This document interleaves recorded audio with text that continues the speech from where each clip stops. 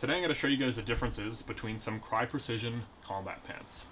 Over here on the right side, I've got some Crye Precision Army Custom, or AC, Combat Pants. In the center here, we have some Crye Precision Navy Custom, or NC, Combat Pants. And on the far left-hand side, we've got some Crye Precision G3 Combat Pants. These are their newest current production pants. These ones have been discontinued and they no longer make these.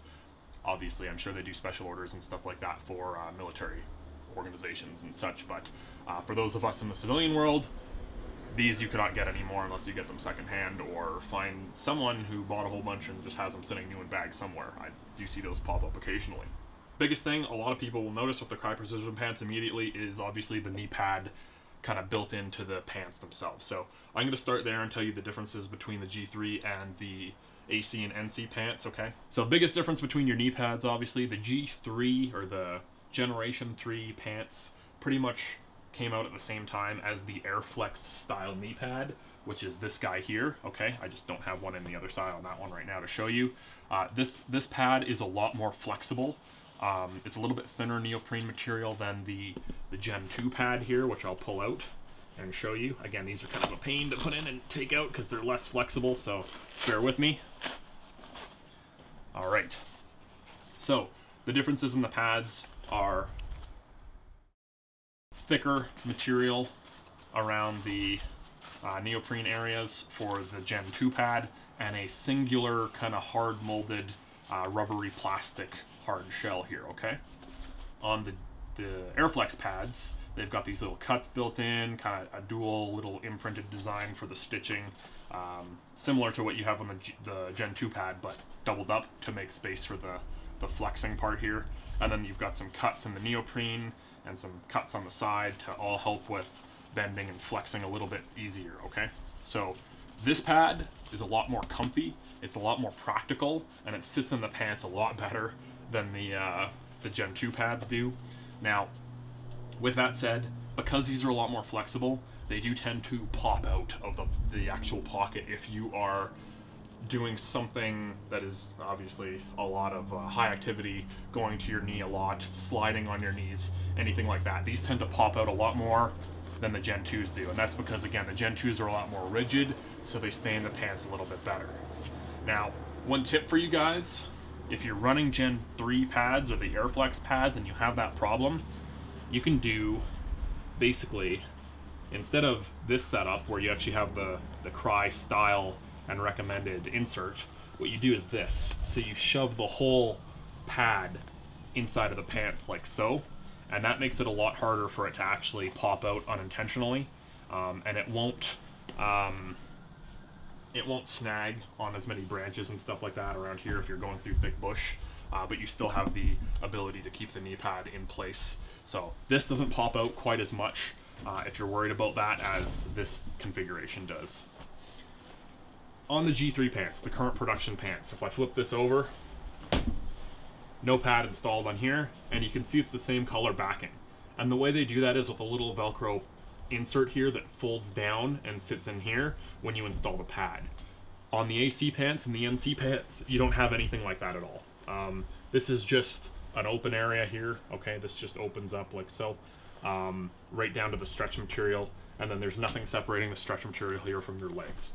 Okay, so if you're wearing NC or AC pants without pads in them, you just get this big flappy hole that opens up and, you know, collects debris and stuff. So not necessarily the best, but hey, if you don't like the pads, you can do it. With the G3s, works a lot better. Here's the little pad piece that I was telling you. So it's just a little bit with some Velcro on it here, okay? And then when you go to install the pad, basically you just take it and you fold it in like so. And then at that point you can take your pad and install it like you normally would, okay? You can install the Gen 2 pads into the G3 pants as well if you want. They're a little tighter. The Gen 3 or the G3 pants have a slightly smaller, basically overall pocket size for the pants or for the pads here than the ACs and the NCs do. That kind of is pretty much everything you need to know about the knee pad pockets themselves. You get a hole if you don't have any pads installed in the NCs and the ACs. You have a little flap to cover the hole, if you have G3s. Alright, now with the knee pads and everything like that out of the way, I'm basically going to go top down and explain all the differences between these pants, okay? Alright guys, so the differences in the waists, we've got our G3 pants, AC pants, and NC pants here. The AC pants, the original style, Velcro and a zipper to open up the waist, okay? Close up the zipper all the way, and then you can basically pull your waist Velcro around a little bit, and that gives you about a 1.5 inch adjustment on your waist, okay? On the NCs, Velcro, and then you've got buttons, okay? Same concept, you would do up the buttons, and then you can adjust your waist in and out about 1.5 inches or so. A little bit more flex, maybe about 2 inches on the NC pants because the button is a little bit more forgiving, okay? Moving down to the G3s, you have a Velcro and a zipper on the front, just like the ACs, but your waist adjustment is not done by just tightening up the front Velcro. I'll get to how it's done in a second, okay? Your belt loops are basically the same. They have little sewn-in loops below them as well for hooking on, you know, carabiners for gloves, or those little quick-release carabiners as well for anything that you want to hook in there. I've seen guys tie paracord and, you know, chem lights and flashlights and anything that you want to hook in. You've got hook-in parts basically on your belt loops, okay? Belt loops are basically a little bit different on your G3s and NCs and ACs, okay? The AC and NCs are basically the same. You've got 3 at the back. On the G3s, you have 4 at the back, and then this is where you adjust your waistline on the G3s. Basically, you have these little adjusters here, which you can take and pull out and close, and you can see from here all the way back, you've got about 2 inches of adjustment. Typically, I find that with these adjusters, you can adjust the G3 pants about 3 inches, okay? So keep that in mind when you're sizing your G3 pants. You can always tighten them down with these, and they're still fairly comfortable to wear that way, okay? Last thing to talk about with the waists is the cut. You'll note that on the ACs, the original style, they have this big looping arced kind of back to the pants, all right? It's a huge kind of wavy loop. Hopefully you guys can kind of see that on camera, what I'm talking about. This wavy part here, all right? On the NCs, you still have it, but it's very minimal. It's much less pronounced than on the ACs, okay? Still a little bit of a high cut back there. And then on the G3s, it's almost a straight cut right along the back, okay? So highest back is gonna be the AC, followed by the NC, followed by the G3. The G3 is almost a flat waist cut right around there, okay? One thing as well, on the ACs, you'll note that the belt loops are lower than the high back. So if you're wearing a battle belt or something, this is designed with padding inside of here. It's the same. There's still padding on the G3 and on the NC, but the padding runs higher on the AC. So if you're wearing a higher, kind of larger battle belt, you've got padding all the way around. That was the idea. The NC pants, you can see here, it doesn't come up nearly as far, and the belt loops are stitched right into the top of it. Let's see if I can show you guys that side by side.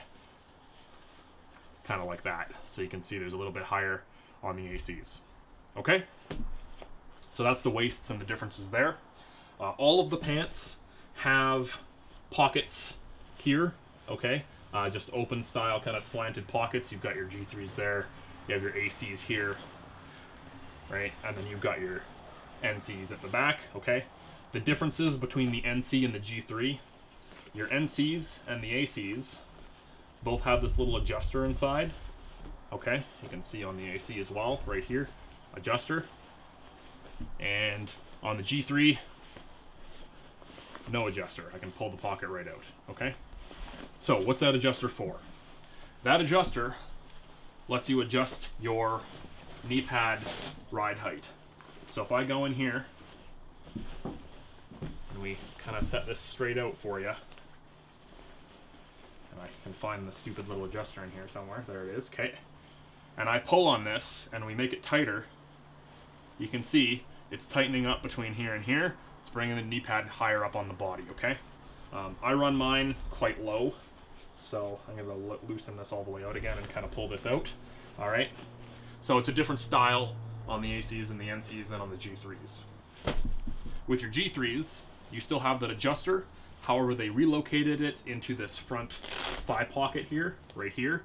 So you would just pull, squeeze this down, pull on the paracord or the zip cord or stretch cord, whatever you want to call it.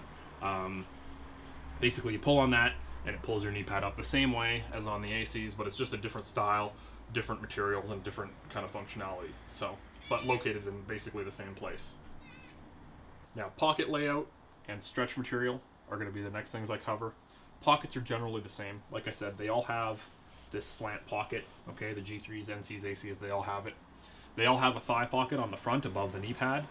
Big difference on the NCs and the ACs. You can see here. The NCs and the ACs have it stitched right along the stretch. The G3s, on the other hand, actually raise that pocket up above the stretch. They all have a cargo pocket to the outside of the front thigh pocket, the NCs as well, and the G3s. Difference on the G3s, however, is there's no gap between them. The outside cargo pocket is built in, not built in, but it's basically built right up against the front thigh pocket, whereas on the NCs, you can see there's this gap here, about, you know, a 1/2 inch to about 1.5 inch gap between, and same thing on the ACs. Moving down below that, at the very bottom here, you basically have a calf pocket on each pant. Okay, the AC and the NC and the G3 all have one, and they're basically located in the same position still. There's really no difference. The G3 one is a little bit higher and a little bit more off to the side than it is on the AC and the NC, but they're about the same size and they do the same thing, same purpose. Okay. So they all have those pockets for the most part. Okay. Obviously there are custom pants out there that have been modified a little bit differently. Some of the common ones are slap charge pouches instead of these little calf pouches on the bottom. Some guys seem to have gotten those issued. You're going to see those more in AOR 1 and AOR 2 and a couple of multicam variants, but not really in anything else. All right. And basically for rear pockets, they all have some as well. The NC and the AC are the same. Little Velcro clasp here, opens them up, goes in, okay, just like so. And you can see it's about 4 of my fingers width, okay. G3's a little bit better of a design. You get a zipper, okay, and I can fit my whole hand in. So it's a little bit wider, it's a little bit deeper as well, okay. So larger pocket on the rear of the ACs, or the G3s, sorry. Larger pocket on the G3s, the NCs and the ACs are the same. Differences on the pockets on the NCs and the ACs. This is one of the main differences. The NCs have a combination of buttons. So 2 buttons on either side, and then a Velcro closure on the inside there. And that opens up just like that, okay? On the ACs, it's just 2 Velcro tabs, and then they open up on the cargo pockets. That brings us to stretch material.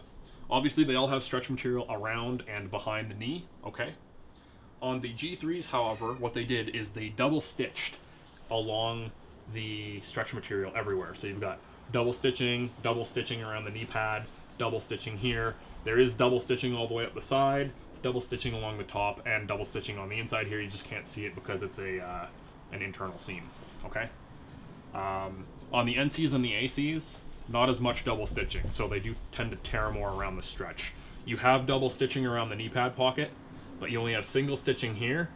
I believe it is double stitching along the side, single stitching along the top again, and this is part of the reason they moved these thigh front pockets up on the G3s, was so they could double stitch this without sacrificing any pocket space on that thigh pocket. And apparently these were blowing out the bottom of the thigh pockets whenever this ripped, so that made the pocket useless. So moving it up on the G3s was a good call in my mind. Moving on to this side here, you can see it's single stitching, like I said, all the way across the top, but it is double stitching down this side, okay? So there's more double stitching on the G3 than there is on the AC or the NC. The crotches, or the crotch area, you can see here on the AC, and the crotch area on the NCs are the same, meaning there is no stretch in there at all, okay? Now, that did cause some blowouts. For guys who actually got issued these and used them overseas, there was definitely blowouts around the crotches. I've read lots of reports on that. So in the G3s, Crye added stretch material into the crotch, okay? So you can squat and, you know, do the splits as much as you want in these kind of pants, and for the most part, they hold together pretty well. The only downside is there is no double stitching on the crotch stretch, okay? It's just single stitching, I believe, as far as I'm aware. Yeah, I just double checked. It's basically single stitching, and then they have a kind of a reinforcement stitch on the inside, but it's not as reinforced as the knees. So the crotches have been known to blow out on the G3s every now and then as well, especially the woodland pants. If you ever get woodland G3s, some of them didn't even have stretch, but they had G3 everything else, just no stretch. Those crotches blew out all the time. I've read that some of the first batch with stretch also blew out because they didn't reinforce it properly, but it looks like on these AOR ones they are reinforced properly. Basically, you can see what I mean here. So there's a single stitch, and then there's kind of this reinforced kind of railroad stitch as well. Whereas these have a railroad stitch and double stitching. So the knee pads are a lot more reinforced. They do also all have stretch on the back, just below the belt line, okay? So basically there, on the ACs as well, and on the NCs as well, all right? My NCs are really pilling. Again, they were used a lot. Colors, most people think that there's only one tan color of stretch. Obviously there are two, okay? The AOR 1 pants and some of the custom pants out there have the browner material in them, okay? The ACs have this tanner material, all right? It's more of a coyote tan, or I guess kind of a khaki tan, I guess, and it's more of a coyote brown on the AOR ones. So those are the main differences between the G3 pants and the NCs and the ACs. Big difference between these two is just how the pockets and such close, and the zipper at the front. You get a zipper on the ACs and you get buttons on the NCs, okay? Those are pretty much the only differences. The G3, there's a lot more differences as well, okay? They've even added some things on the G3 as well. Now that I've gone over the differences, we'll talk about the additions, okay? So the additions on the G3, above your cargo pocket here on the side, it's kind of hard to show this with the knee pad in, so maybe I'll just be smart and do it on this side without the knee pad. Your cargo pocket, okay, has this little opening at the top, which is fantastic to stick a knife in. You can have a knife going in there, and this passes all the way through right inside to here, okay? So if you've got something longer, like a flashlight or something, like a long flashlight that'll still clear, you could shove the handle in there and have the head sticking out, and it'll go all the way into your cargo pocket, and you can just pull it out the top. Or again, if you have a little folder knife or something like that, you can clip it in there, or small Surefire, pens, pencils with clips, anything will clip on there, okay?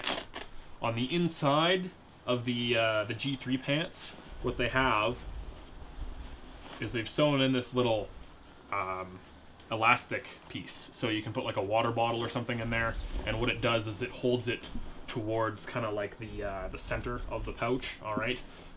So it just kind of keeps it centered, doesn't roll around, doesn't fall sideways, so that's kind of nice as well. Okay, those are the big additions on the G3, plus obviously the stretch on the crotch, and that's pretty much everything. So if you guys have any questions or anything like that, let me know, okay? I'd be free to answer any questions you guys may have about the Crye Precision pants, and stay tuned because we are going to do a more in-depth, detailed comparison to real Crye Precision G3 pants and some of the knockoffs on the market. So we're going to try and get our hands on some Emersons, some Flash Force Industries, some Samapo, and some Combat Shields, and we're going to kind of do a little review on the differences between them, stitching quality, overall fabric quality, etc. So keep an eye out for that video as well, for those of you who don't necessarily need the real Crye Precision pants, okay? Obviously these were all real examples here today, but there are definitely some decent reproductions out there for those of you who do not have, you know, $220 or so to spend on a pair of these in USD, all right? anyone out there who wants something like this for hiking or airsoft or paintball, or they're just, you know, kind of a general outdoorsy person and want some decent high quality pants with knee pads built in, some of those Rupp Reduction pants are definitely the way to go, without having to spend, you know, several $100s on Crye Precision stuff. Alright, so thank you guys all for watching. Like I said, if you have any questions, leave a comment and I'll try and get back to you. If you guys want to see anything else specific on gear, let me know. Thanks for watching, guys. Have a great day.